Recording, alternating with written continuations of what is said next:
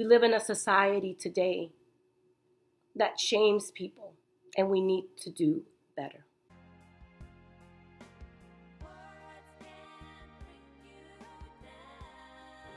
One of the Twitter followers says, "Do any of you think that Boston City Councilor Julia Mejia exhibits characteristics of someone who has a cocaine addiction?"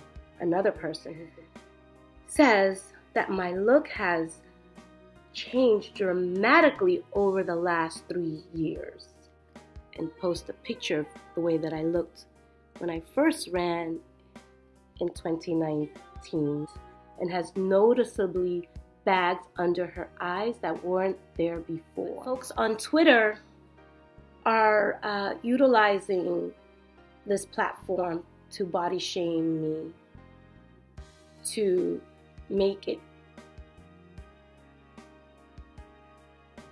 make it seem as though my health issues are related to the use of drugs.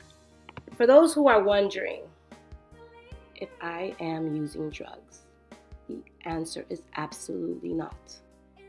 In 2018, after being in the weight loss diabetes program at the Boston Medical Center, I lost my battle to diabetes and high blood pressure.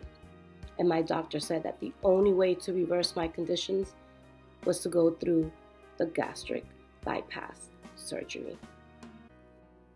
And I lost almost half of my body, but I reclaimed my health. Now, I'm an elected official, and I understand that this is par for the course. So this is not about me.